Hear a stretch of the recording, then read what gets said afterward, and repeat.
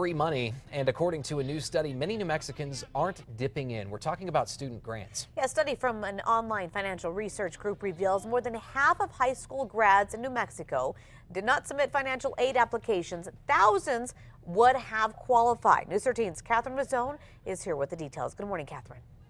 That's right, Crystal. 53% of students amounts to around 10,000 students.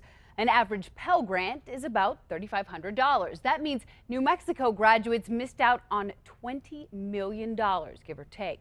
UNM officials say they know one reason why. People sometimes will be like, oh, I wouldn't qualify. They don't know until they do it. And the way I look at it, it's a free application. Go ahead, fill it out, see what happens. Brian Malone, UNM's financial aid director, says he thinks many students don't fill out the financial aid form because they assume they won't qualify. He says some students also think the process is complicated.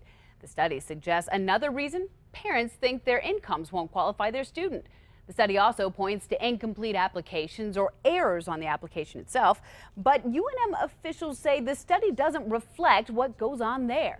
They say they actually see more FAFSA applications submitted than those who even attend the university.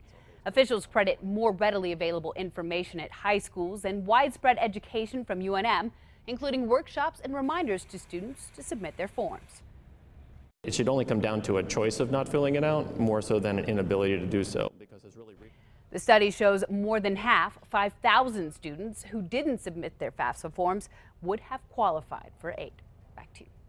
All right, thanks, Catherine. Now, experts say filling out FAFSA is now online and a whole lot easier, but you still must be prepared to answer detailed financial questions that does include tax information.